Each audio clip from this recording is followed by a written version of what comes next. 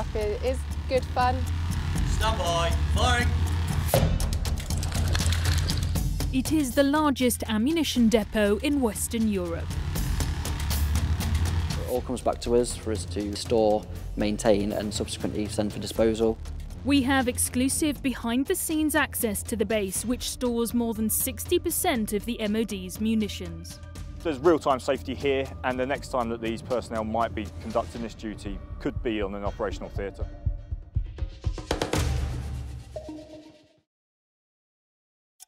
We'll be using the detonator demolition L2A1, so electric det.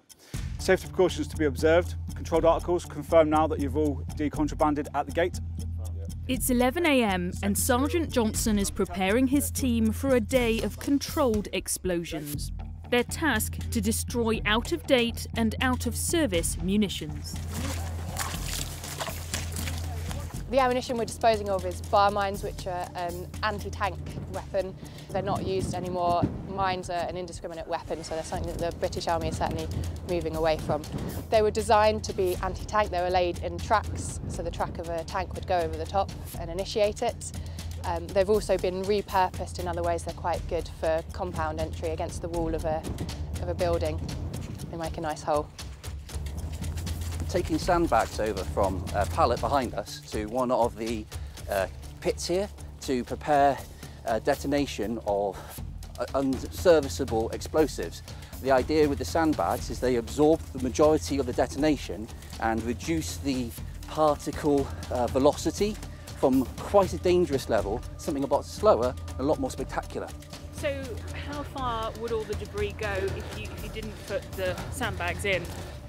They breached the range of our safe limit zone, which is several hundred metres. The area is under strict controls. All electrical equipment is banned. No phones, smartwatches, or even some parts of our camera equipment. Anything that could risk setting off the explosives. We hope that all the explosives we're using are going to initiate. Otherwise, we have a safe waiting period inside the shelter, and then it's a one-man risk. Somebody comes and checks what the issue was and resets everything. Now that the area is prepared, everyone is evacuated before there is one final safety check. We all retreat to a shelter a safe distance away. All they can do now is detonate and hope that all goes to plan. Quiet, stand by, firing!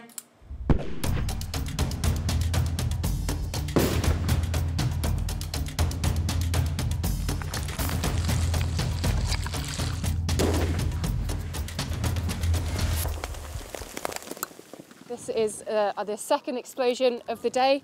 It's left a pit about half a metre to a metre deep, and that was from around about 4 to 5 kilograms of explosives. The team now needs to prepare for a second round of explosions.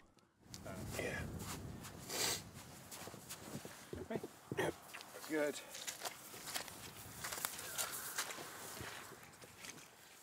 This military base has been operating for nearly 80 years, and we've been given these never-before-seen pictures of its history over the decades. This site was established in 1942 in preparation for the D-Day landings.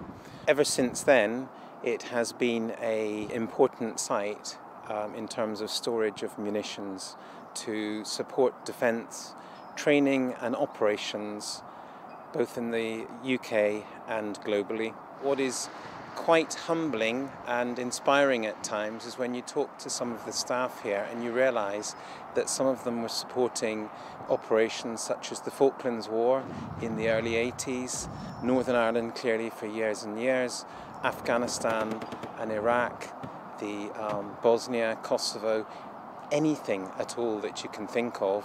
As I say, it's highly likely that stock has come from this site. The base holds in excess of £2 billion worth of stock, and this is the first time they've opened their doors for us to take a look inside.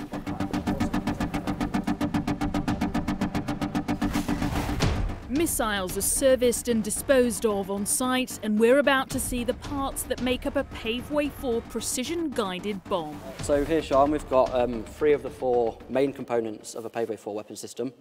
The Paveway 4 is the most modern series of the Paveway weapon systems. It was introduced into service in November 2008. Originally on the Harrier aircraft, it then transitioned over to the Tornado, and it's currently operated on the Typhoon, and trials have begun on the F-35 Lightning II. And it's incredibly rare, isn't it, to see all the component parts Absolutely, up close? Yeah. So here we've got the Enhanced Computer Control Group. Because the Paveway 4 is a free-fall bomb, it's also referred to as a smart bomb, and this is essentially the brains. Okay. So this is the seeker head, the seeker part being this bit here.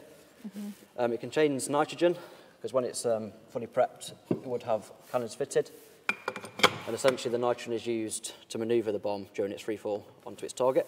Over here, we do have a practice warhead, hence the blue colour. It would normally be grey with a big yellow band on the front to say that it's high explosive. I was going to say, it's definitely inert, Yeah, this absolutely, yeah.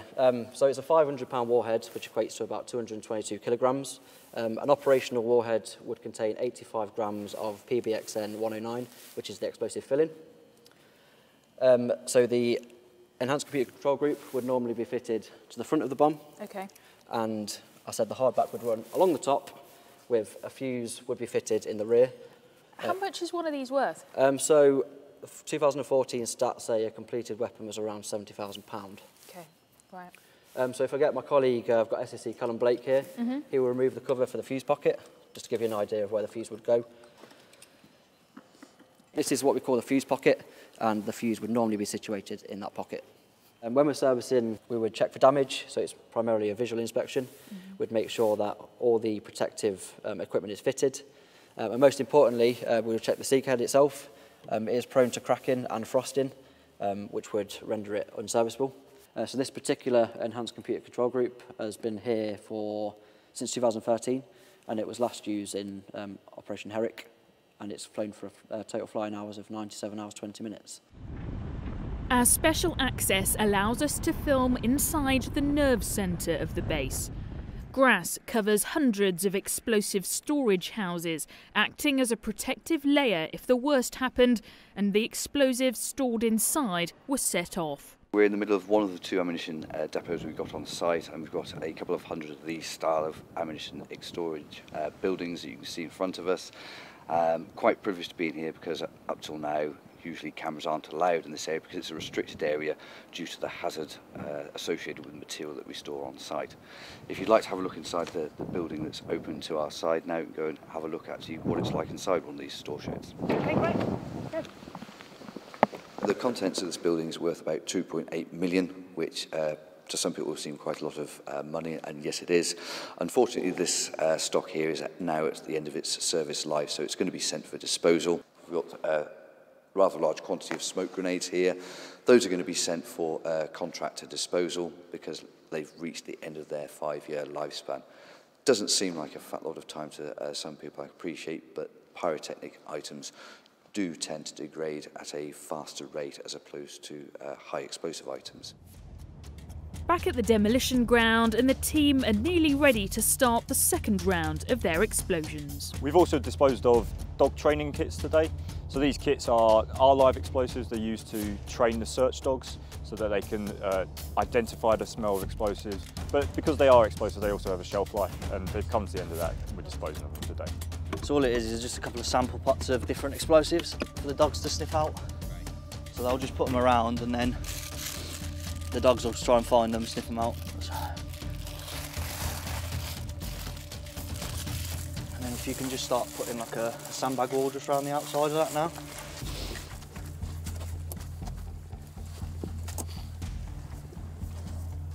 Well, now that the guys have prepped all 4 of the pits, they've actually decided to let me explode the first one of the afternoon. So I've just been given a briefing on what I need to do by Corporal Fisher. I just need to prime the device here by pressing and holding, and when we see the red light, that's when it will be ready to go. Okay. Quiet. Stand by. Firing.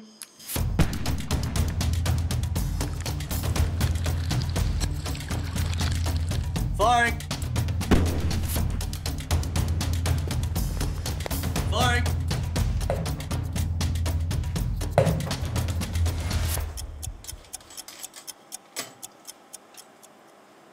Is this the only way to dispose of things like this? There are other methods, but this is the most effective. Some of this ammunition isn't allowed to be transported on the roads anymore, and so we can't get it off-site to civilian contractors.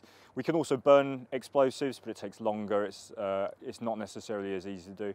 Plus, the benefit of having the demolition site on Kineton Station is that we can also train our troops. This is great continuation training for what they will be doing in operations and what they do in the explosive ordnance disposal world in the UK and overseas.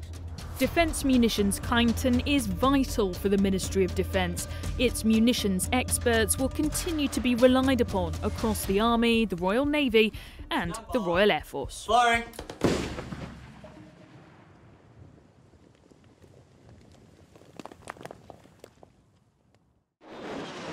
If you enjoyed this video, don't forget to like and subscribe to our channel.